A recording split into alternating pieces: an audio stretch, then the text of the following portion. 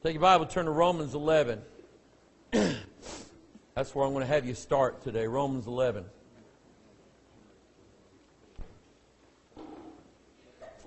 And then you turn there and just kind of hold on to that. Let me read John 17, some verses I've been preaching out of. And God just gave me Romans 11 here, and I'm going to obey the Lord this morning. I'm going to mind the Lord. John chapter 17, verse 11. Now, this is Jesus' prayer. Now I am no more in the world, but these are in the world. And I come to thee, Holy Father. Keep through thine own name those whom thou hast given me, that they may be one as we are. And then verse 20, John 17. Neither pray I for these alone, but for them also which shall believe on me through their word, that they all may be one, as thou, Father, art in me, and I in thee, that thou also may be one in us, that the world may believe that thou hast sent me. And the glory which thou gavest me, I have given them, that they may be one, even as we are. I in them, and thou in me, that they may be made perfect in one, and that the world may know that thou hast sent me, and hast loved them, as thou hast loved me. Now you pack that into your heart today. Jesus prayed that his Father would love you as much as he loves his only begotten Son. Nobody prays like that. Nobody prays that way. There's not another religion in the world. As far as I know, every religious doctrine in the world, the person seeks their own, or the God seeks its own, or his own or her own. Do for me, or do for yourself, whatever. In this one, our God said to, the Lord said to my Lord, love them the same way you love me, Father. That's just way over my head. I believe it, but it's hard for me to grasp, hard for me to understand that kind of love. I try to live it, and I come up short in a lot of ways. Now, I had you turn to Romans 11. I've been preaching on unity, being one, being part of the same body. And I asked the Lord a while ago to help me preach this. And he just kind of directed my thoughts in this direction. So bear with me while I stumble through this. Are you there in Romans 11? Say amen. He said, I say then, hath God cast away his people? God forbid, for I also am an Israelite of the seed of Abraham, of the tribe of Benjamin. God hath not cast away his people, which he foreknew. What ye not, what the Scripture saith of Elias? What is sort of like, do you not know what the Scripture saith of Elias, Elijah?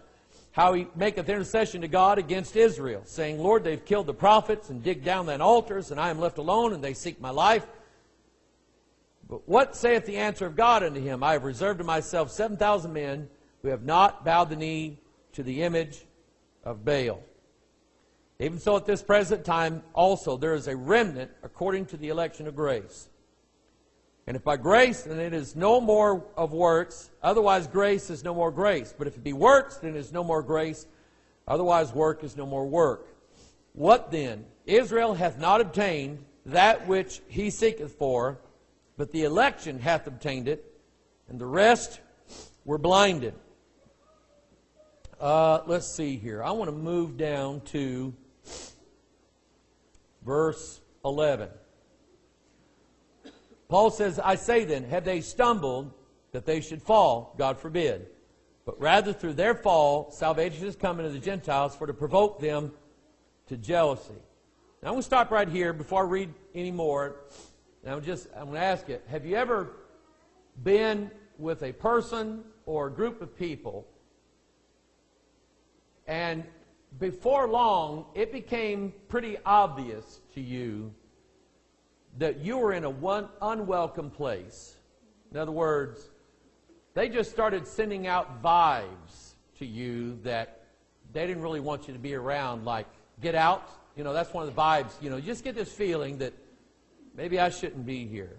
Get out, go on, leave us alone. You don't belong here. You're not one of us. Different things like that, okay? My nature is that I want people to be happy with me. I want people to accept me. I want people to like me, whatever. And it doesn't take much for me. You don't have to send me too many vibes. Maybe. If I'm really trying to suck up, then maybe, you have to tell me, would you get out now? But for the most part, if I feel like I'm not welcome, you don't have to ask me twice, okay? And I'm ready to move on, ready to go on, ready to get out of town and move on. I don't like to be, I have wanted people to like me. I've wanted people to find favor in me. I wanted to be in with certain groups. And when I start detecting then that those people don't want me around, I don't keep trying to hang around. Just maybe if I stay, they'll like me. No, they're just going to hate you more. Okay? And I think probably everybody here knows a little bit about rejection. Okay? About not fitting in with certain people. Maybe you went to a church and you were there Sunday and just didn't feel right, so you didn't go back. Maybe you were there for a while. But after a while, it just became obvious that you just didn't fit in there and it just wasn't for you. And so you didn't hang around. You didn't wait for an invitation to get out. You just got out. You left. Okay? Maybe you have been rejected by family members. Maybe you've had even family members just kind of let you know that they didn't really want you around too much longer. Okay, maybe you need to move on. Being rejected when we were young by a boy or a girl, that's always tough. Okay? It's even harder when you're rejected by a spouse. Okay? You find out that you just don't fit in to their plans and their life. Okay? There's a lot of people in this world and a lot of people in this church that have been rejected, kicked out. You don't belong here. You're not part of what we want to do. So move on. If you were Jesus came, won't you see it from his viewpoint? Christ came into his own. What does it say then? His own received him not. His own people. Joseph, the youngest of 12 brethren. Blood brothers to the end, right? Unless you were Joseph. And if you're Joseph, the brothers hate your guts, and you don't know it, but they're planning your death. That's how bad they did not want Joseph around. They even mocked his dream, the dream that he had about him. They hated his guts. They saw it. They saw that Dad loved him more than he loved the rest of us. So I guess maybe they're going to get back at Dad and kill the one that he loved. Well, what kind of listen to that kind of brotherhood. What kind of brotherhood is that? That would despise their own dad and kill the very thing that their own father loved just to get back at him. Let me tell you something. If that's how they're going to be, you don't belong there anyway. You don't belong there anyway. Joseph tries then to be a blessing to his brethren. All his brethren did was despise him in the end. So when they didn't kill him, they just had him they sold him into slavery, thinking, we've just done away with him. We're never going to have to deal with him ever again. Now, what goes around, comes around. Don't you dare call it karma. I'll wash your mouth out with soap.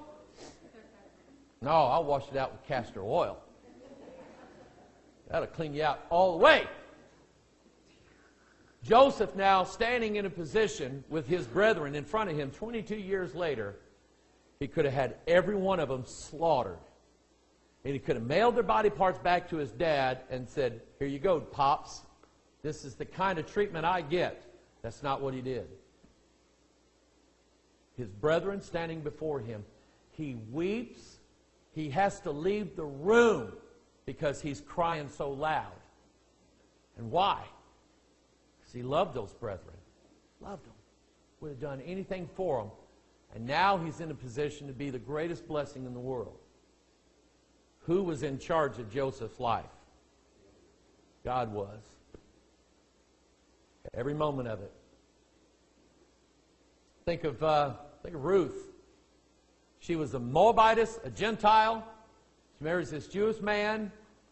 All of a sudden, father-in-law dies. Her brother-in-law dies, and then her husband dies. So you have this Jewish woman, two Gentile daughters-in-law, and no husband. And one daughter-in-law, Naomi, said to the two girls, "Listen, Dad's dead, the boys are dead, there's nothing that holds you here. Go back to Moab, go find you a husband. I can't raise up any child for you. I'm not, even if I were to marry somebody now, you'd be waiting 20 years before you could ever have another husband. So I have nothing left for you. Go back to be with your own people." And so one of the sisters did, one of the gals did, but Ruth found a place that, even though the Jews are strange to her as a Moabite, these are strange people, they got strange ways, but I've never felt love more. Here's Ruth. I never felt love more than just being with Naomi and her family than I've ever even felt with my own family. And it was Ruth that said, "Whither thou goest, I will go." And she pledged to never leave her. And then God used her for a tremendous blessing, because Ruth ends up giving her firstborn son as the redeemer for her mother-in-law and say, "Here you go, Mom. This is going to restore the inheritance back to your family that you lost." And it's all, if you just study the Scripture, there's all kinds of stories.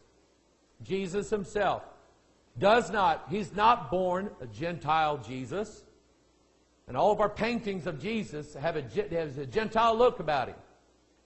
We need to remember, he was not born a Gentile, he was born a Jew.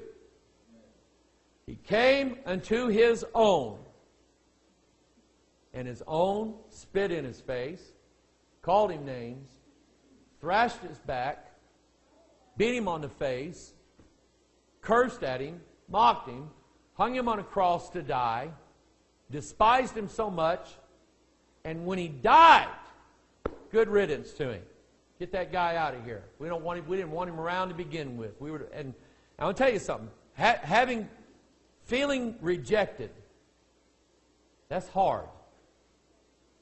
When you love people, you want to be around them, you want to give your life to them, and they in turn, they just kick you out on the street, shut the door behind you, and maybe they don't realize what they missed or realize what they could have had, because you would have gave your life for them. You'd have done this. You would have done everything for them. And here they are, kick you out in the street. Well, that's the life of a Christian, to be honest with you. And you know what?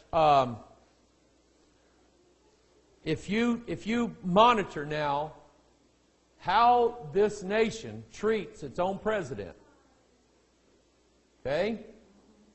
Well, for 8 years, when I was not in favor of the president I had in office, I never took it to the streets. Okay? They hate that man. But let me tell you something. You're next. You're next. If we think that we're going to find favor in our own country, amongst our countrymen, we've got it wrong. They're going to turn on us. This is not going to be the land of the free and the home of the brave.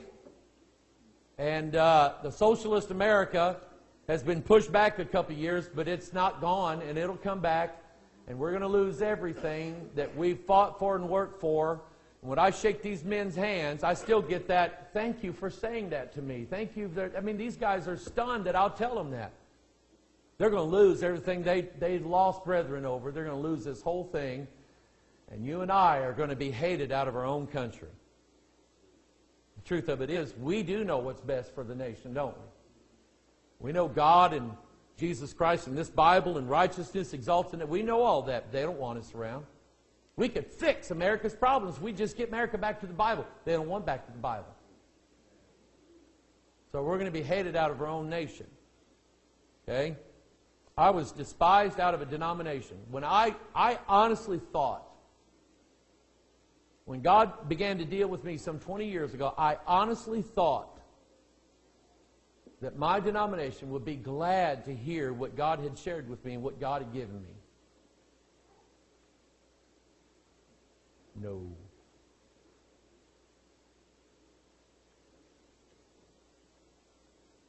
They said, we don't want him preaching at camp anymore. We don't want him teaching at camp anymore. We don't even want him down here anymore. Take his videos, and you don't sell those down here. You don't give those away anymore. Can I come? I asked, can I come be part of the denominational meeting there? Can I have a booth there? Well, we don't have room for you. Seriously? You don't have room? No, we don't have room for you. If you want to stand out in the parking lot and give them away, that'd be fine, but we don't have room for you here. That hurt. That hurt. And I wanted that more than anything. I wanted to be in with the denomination. I wanted those guys to like me. And God said no. And I struggled with that a long time. I just came from a meeting. And those are some of my best friends in the world down there. They wanted me to come down there. And they want me to come back. I've been going to Brother Lonnie Burke's now every year since 2000. That's be 18 years this year. I've been going down there every year. Same thing. I get 2 hours on Saturday. Nobody gets 2 hours down there. I get 2 hours when I go down there. And more if I want it. They want me. And I love them. I love them. They're God's people down there. I don't have to go down there and fight with those people. Okay? But I was asked not to come to other meetings. And so I don't come. I don't show up. You don't have to ask me twice. I'm gone. Okay? So I get it. I don't like that kind of rejection. Jesus was rejected by his own people, but guess what? That's not so bad, because it turns out there was a whole bunch more people all over the world that want him. And he's here now. What they refused, us sitting underneath the table said, you can feed that to us, we'll take it. What's good, isn't it? So read Romans 11. Let's read this here. Verse 15. For if the casting away of them be the reconciling of the world, what shall the receiving of them be but life from the dead? For if the first fruit be holy, the lump is holy, and if the root be holy, so are the branches. Verse 17. If some of the branches be broken off, thou, being a wild olive tree, wert grafted in among them, and with them partakest of the root and fatness of the olive vine. Boast not against the branches, but if thou boast, thou bearest not the root, but the root thee. Thou wilt say then, the branches were broken off, that I may be grafted in. Well, because of unbelief they were broken off, and thou standest by faith. Be not high-minded, but fear. And I guess why God wanted me to go in this direction is that just Israel rejected Jesus, didn't want anything to do with him. So God broke them off, but looky there. Now there's a place for people who want to be in there. So he took us, he grafted us in, and lo and behold, it worked. We were from a wild olive tree. Wasn't sure if, God, you can put me in there. I'm not sure if I'm going to make it. God says, I know what I'm doing here. And grafted us into a place where we were instantly accepted. We're instantly blessed. God's going to use us. God is using us. God's going to use us one of these days. And the Jews, well, they just have to wait till we're done with our turn. Amen. Okay? I'm just saying to you that just because you were thrown out, kicked out, asked to leave, felt like you were not doing any good there, thrown out, whatever, God's got a place for you. There's always a place for what the world throws away and what the world doesn't want. And if the world doesn't want you, fine. You didn't belong with them to begin with. That's what I found. If those guys that I looked up to all my life don't want me back, that's fine. Because there's people that never knew about me that want me around. I'll take that. So what if I was a castaway? I'll take it. So what if I was the refuse? You're looking at a whole church full of people that were refused. People that were thrown out. People that were not good enough to be part of somebody else's crowd. We don't fit in over there. You don't fit in with your own family. Why? Because you want to pray before we eat. You're not going to drink wine with everybody else. Better not, and I find out about it. Amen? Well, we don't sit down with Miller Lite. We don't sit down with Budweiser. We're not going to that party. We're not going to that crowd. That's why they didn't want you to begin with. They don't want you around. I'm telling you, you found a much happier place, or should have found a much happier place, in with the people who accepted you for who you are and what you stand for and what you believe. That's good. Amen? Let's pray before I move on.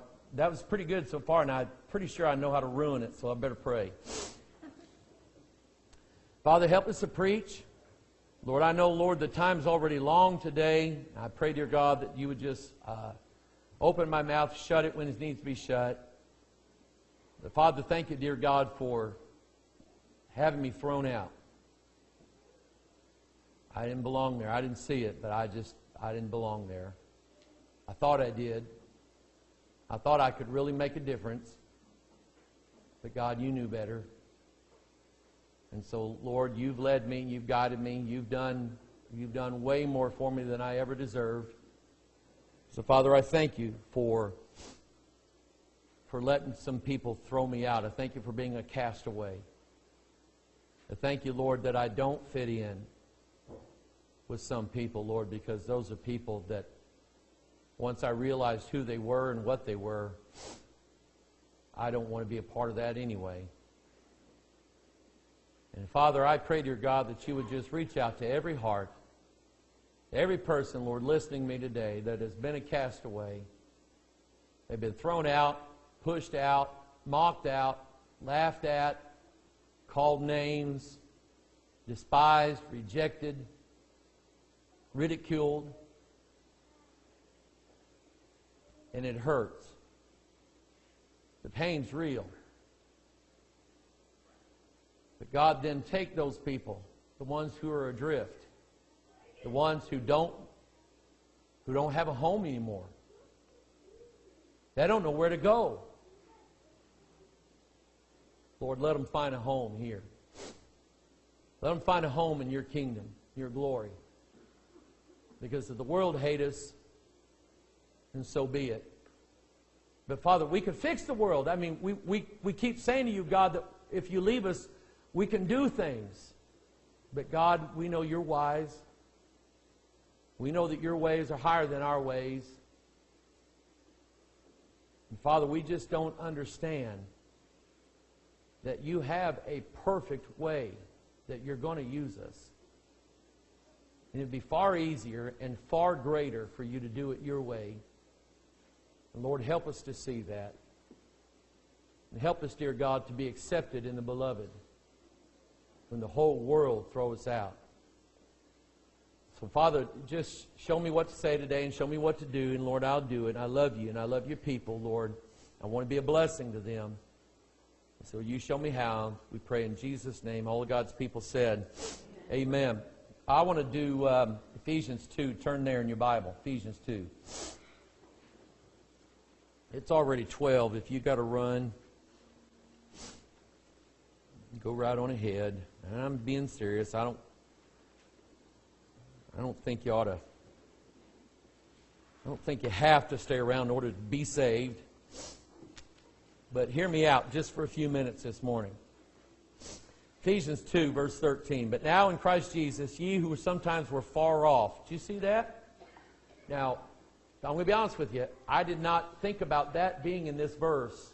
This has been in my notes now for weeks.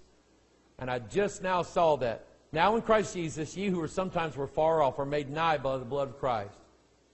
You see, the world rejected you, didn't they? You don't fit in.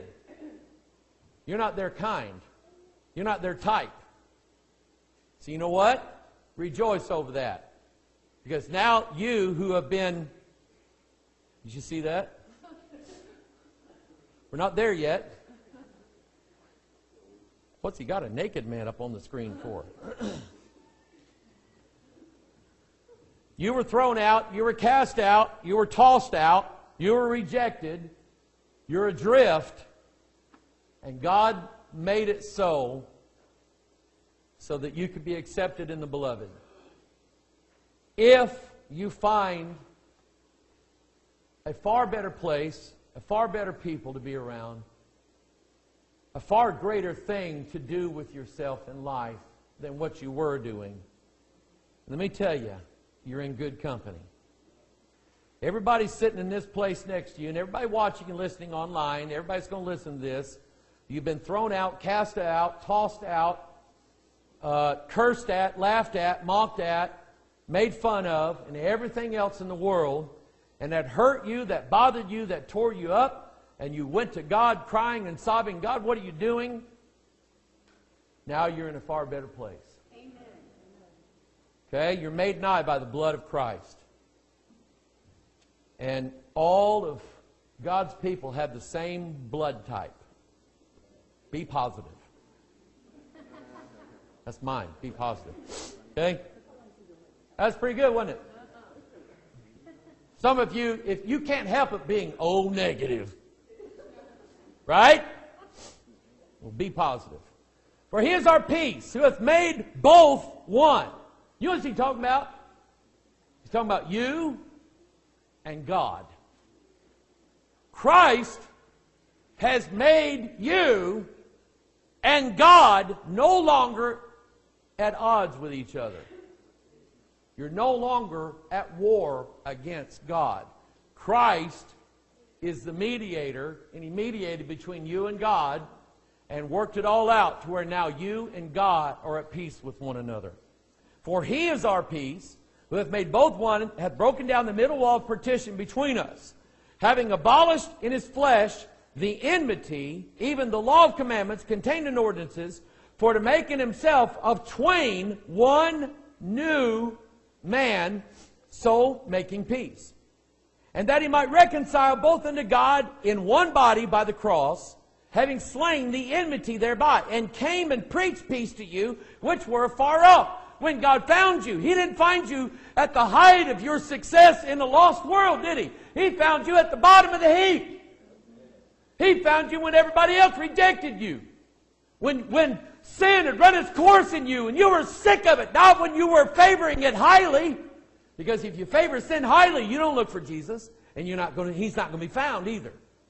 Because you still think sin is where it's at. You think the world and living for the world is where it's at. No. What God's got to do is God's got to let that run course in your life. Just like the prodigal son. He did not return to his father with all of his money left in his pocket, did he? He come back to daddy when it was all gone. And that's what He did for you.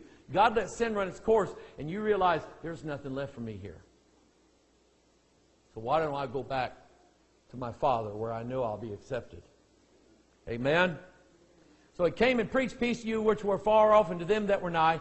For through Him we both have access by one Spirit unto the Father. Now therefore ye are no more strangers and foreigners. Amen? We're all Bethelites. No more Jews, no more Gentiles, no more whatever we used to be. We are Bethel. Whether the world likes us or not, we're Bethel. And I know some of you, and I know your story. I know your life, and I know you were kicked out of places. I know you were tossed out. I know you were asked to leave. I know you were thrown out and lied about and made fun of and everything else. And to this day, they don't want you back.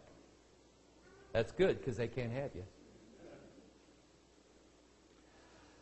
Therefore, you are no more strangers and foreigners, but fellow citizens with the saints and of the household of God, and are built upon. Now, watch this. Now, you're going to see why I had a naked man up on the picture here in a minute. Okay, he was so naked, didn't even have any skin, just bones. Now, watch this. Are built. This is the household of God, God's house. Are built upon the foundation of the apostles and prophets. Does anybody know what that means? The apostles are the New Testament. Prophets are the Old Testament. Has everybody got that? Okay? Now, the prophets, the Old Testament, they were all Jews. They all came from one of the 12 tribes of Israel. The apostles, they were how many of them? 12. There's 12 apostles. And I'm getting to something here in a minute. So he said, built upon the foundation of the apostles and prophets. So it's the whole Bible. We're to build, this house is built on the whole Word of God, from Genesis to Revelation. Jesus Christ Himself being the chief cornerstone. In whom, look at the language now of your Bible, in whom all the building fitly framed together, because if anybody knows anything about building a house, you don't just open a box, add water, and it goes oof. Not yet. It's a piece at a time. Right? Well, how were you built in your mother's womb? Piece at a time. One piece at a time. And so, are built upon the foundation of the apostles. Some of you were going, and it didn't cost me a dime. Some of you were doing that. I know you. That's a Johnny Cash song. Anyway, Jesus Christ Himself being the chief cornerstone, in whom all the building fitly framed together groweth unto an holy temple in the Lord. You see, what you were going to be, what you were headed for, was to be the dwelling place of the Antichrist himself.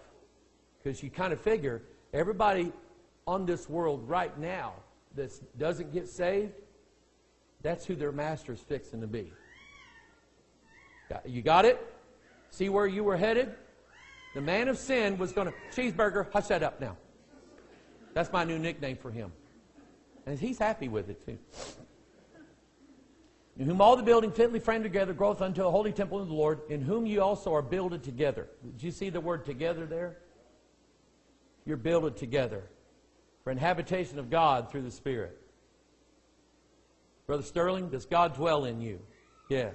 Sweetie Pie, does God dwell in you? Pam, good? Linda, see, you're good? God dwells in you. Johnny, Ryan, Trish, sis, Brother Phil, God dwells in you, right? Okay? We don't despise that, do we? Think of who you were and think of where you were headed, and God selected you. God took the lumber. God took the stones that He wanted. God took the fixtures that He wanted. The ones for His house, the jewels for His house. He chose each one of you to make us an habitation of God through the Spirit of God. So now, watch this now. Remember that foundation of the apostles and prophets, right? 12 tribes, 12 from where the prophets came from, 12 apostles from where the New Testament comes from. So, in the body, in the human body, He's given us 12 ribs over here and 12 ribs over here. Remember now what I've kind of taught about this. That your body literally is the temple of God, right? Because in Revelation 4, we have the temple, we have the heart. Your heart is the throne of God. That's the 4 chambers where on the throne of God there are 4 living creatures that hold that throne up. Well, that's the 4 chambers of your heart. And Christ dwells in your heart. That's the throne of God. Surrounding the throne of God was a sea of glass, clear as crystal. Surrounding your heart is the pericardium. That's a sea, literally, that your heart is surrounded by.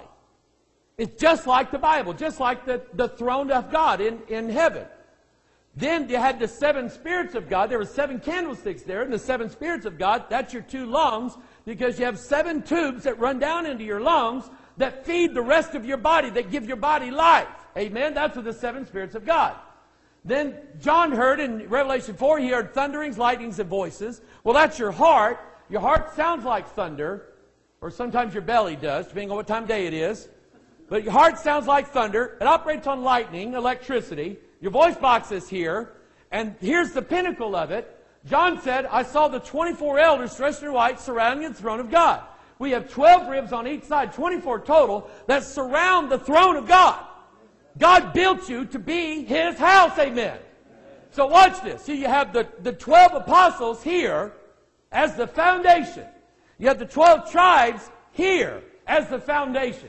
Want to read the Bible? Read the Bible. Read the Old Testament, read the New Testament. God's going to, just like I told you, Lynn, read the Old Testament for a while, read the New Testament. What happens is God will start connecting it together, just like the rib cage is connected together. And all of a sudden you start seeing things you never saw before. You start knowing things you never knew before. Okay? So whereas the world hated you, you now have a light. You now have a light in you that no PhD in this world can ever give you. You're smarter than the world's top scientists. The chief medical people of this world do not hold a candle to you, because you have a knowledge and a wisdom that surpasses they and all of their worldly education, and they would laugh at you and call you ignorant and unlearned and ignorant. That's what they called the disciples. They perceived that they were unlearned and ignorant men, but they perceived they had been with Jesus. And while the world may hate you because you're unlearned and ignorant, don't know all the evolution stuff and all that stuff, but you've been with Jesus. And He shines as a light of knowledge in you that surpasses everything of this world, because you believe that God created this world in 6 days. Not 13 billion years. 6 days. And He could have done it in 1 if He wanted to, but He chose 6. He rested on the 7th, so you work 6 days, and we rest on the 7th. It still goes that way, by the way, amen? Still have 7 days in the week. They're trying to change it. Still have 7 days a week. But here's what I'm getting at. If the ribs are the 12 tribes and the 12 apostles, what is the chief cornerstone? It's your spine. It's your back. That's where the whole body is joined together by the chief cornerstone, Jesus Christ. Because Jesus was 33, and you have 33 bones in your back. Amen? Now, this is what made me a lot happier than it's making you. Because I liked it when I was putting it together. I was tired as I could be last night. I said, oh God, I don't know what to preach. He is the chief cornerstone, that we're all fitted together in Him. The world rejected you. Tell them thank you. People tossed you out. Write them back and say, you know, you did me a favor. I didn't belong with you to begin with. I've now found a home. I've now found a people. And I've found my place in life is to be with them. And nothing, and I mean nothing, is ever going to take that away. See those 33 bones? Out of every one of those bones is a bundle of nerves. You ever had kids get on them nerves? Amen? You got 2 bundles of nerves come out of both sides. 33 times 2 is what? How many books are there in your Bible? This is how God talks to you. This is how the head talks to the body. And this is how the body talks to the head. Just like in your body. And God chose you to fit in with all of these people and has joined us together by the same book.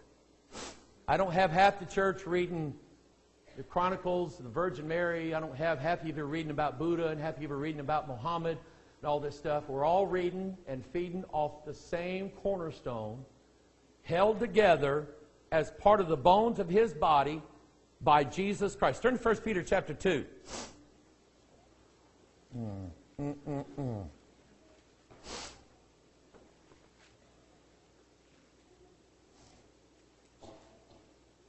I don't think I'm going to preach what I was supposed to preach this morning. I think it's going to be different.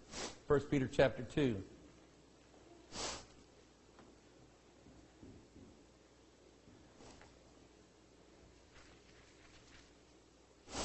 Some things I want you to consider, and I'm going to let you go. Wherefore, laying aside all malice and all guile and hypocrisies and envies and evil speakings. So let me say something to you. Where you left, what they tossed you out of was malice. Which means people used you. They used you, and then they tossed you.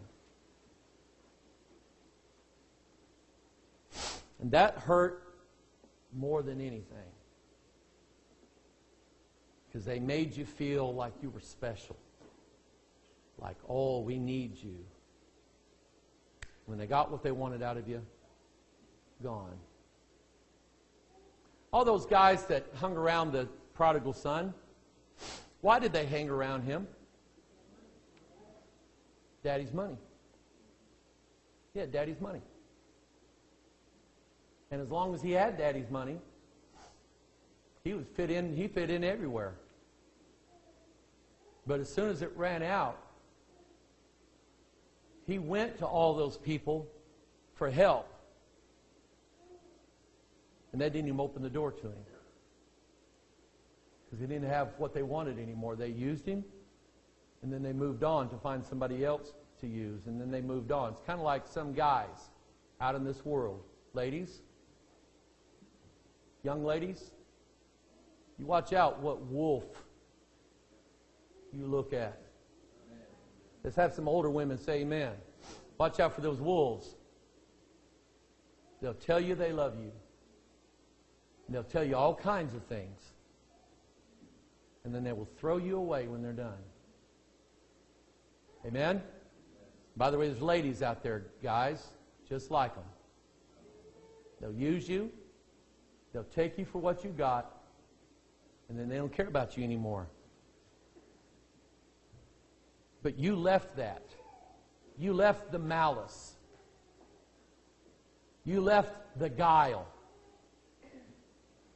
We got a threatening letter from the denomination years ago. You remember this, Rose? Because we were not sending in money to the denomination anymore because we didn't want to be part of them. And they took notice of that. They didn't ask me where I was, how I was doing. They weren't getting money anymore.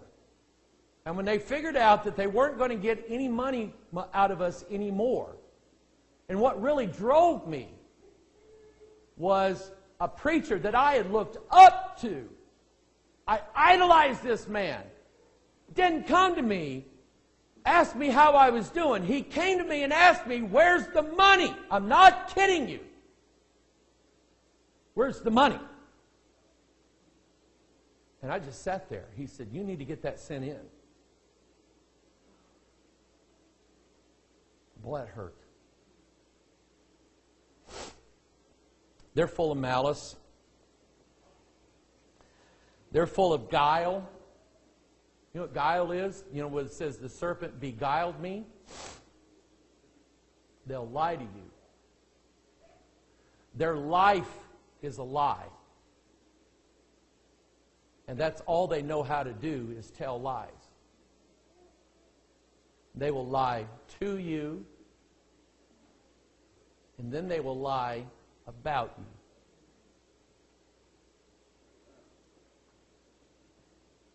They're full of guile, and those are the ones who threw you out. Hypocrisies. They pretended like they were one thing. But you found out that that's not how they were at all, didn't you? They were hypocrites. They acted a certain way around you, but then you found out that they're acting somehow different when they're around other people.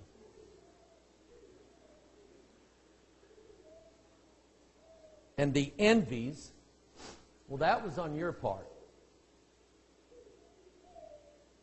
Because it's easy for me to be envious of other churches and other preachers and how they seem to have gained the success. And I would be envious of them, Brother George. How come they have a big church? How come I can't have a big church? I want a big church. And I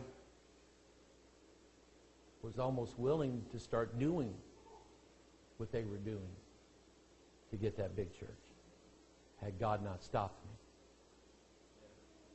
But I wanted to be them. I wanted to be in with them. I wanted to be accepted by them. I wanted to be liked by them. I wanted to be like them. And all I wanted was them. It goes back to high school. It was like that when I was in school. I wanted to be with certain groups, certain crowds, certain people, this and that and the other. I just had a hard time finding out where I belonged.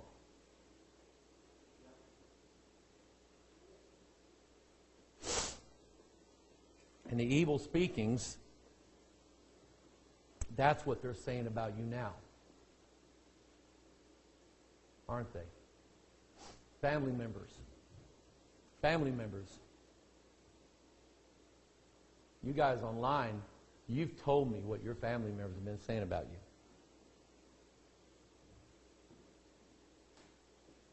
You moms and dads with grown children cannot even talk to your own grown children on the phone. Because they're afraid that when you call, you're going to bring up Jesus. I said, they don't even want to talk to you about it. And when you get off the phone, you can just hear them going on about you.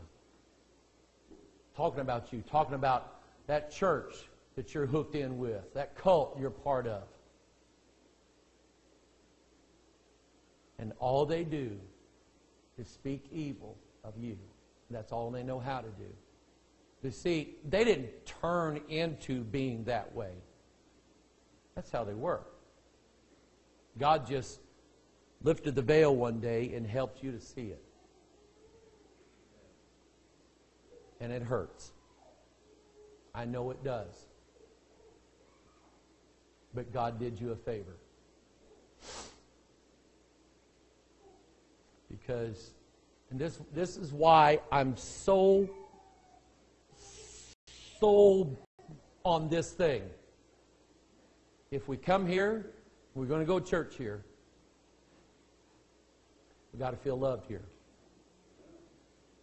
Because if we don't feel loved here, why are we coming? There's other preachers you can listen to on the internet that are preaching way better than me that you can listen to. So if we're going to come here, then we have to be loved here. Because if we're not loved here, no reason to stay. Can I hear God's people say amen? So, you left all of that aside. You lay it aside and let it go. Because there's not a thing in the world you can do about it. Right? You got to leave Egypt. You got to leave Moab. You got to leave the kinsmen. You got to leave the people. You got to leave the scene. You got to leave all of that. Leave the money behind. Leave everything. But you find in God's people a far better place to be. And a far better people to be with. And we better make sure that we keep it that way. Or we will be the thing that they leave to go find the better place. See what I'm saying? Okay? Now, seeing as how I didn't know how to preach that, and I didn't know I was going to preach that, I don't know how to end it. Other than to say, as newborn babes, desire the sincere milk of the word, that ye may grow thereby, if so be that ye have tasted that the Lord is gracious. Have you tasted that here? You found that the Lord is gracious to you. And I want you to bow your head.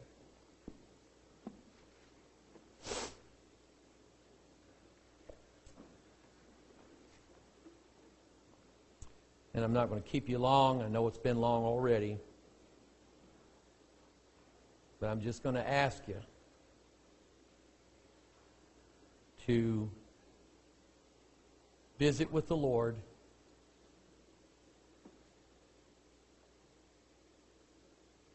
And have God make this what it is in your life. And God to make this church into the better place to be, rather than the old place that we used to be at. You see what I'm saying? I want this church, and I want you people, that when you come in here, you're loved, and you know it. And you don't want to be any other place on Sunday. And in the middle of the week, you know that you can come here, and you can find rest for your souls again. That's what I want this place to be. Father in heaven, I thank you, dear God, for taking the sermon. I asked you to. Had nothing to do with what I studied. Had nothing to do with what I was going to say. And I know, God, that it's been hard for some people to think on these things. And I'm sorry for that. But Father, I love this church. And I love these people. And I want us to be a haven of rest. I want us to be a blessing place. I want us to be a birthing place for new souls to come in. I want your love and your goodness to flow through these people and out of these people. And I want it so that when we've had enough of the world, we come back into this place and we find that love again. And we find that peace and we find that acceptance here. That's all I care about. So Lord, would you do that? And Father, make me your first priority here. That I can be a pastor, Lord, that loves people, cares about them, do anything for them. And that these people could be to one another that happy new place that we found. And we will forever call it home until you call us home to the next place we're headed. Father, dismiss these people in your love. Thank you, God, for showing us your will for today. Help us to love one another, we pray in Jesus' name. All of God's people said, Amen. Amen.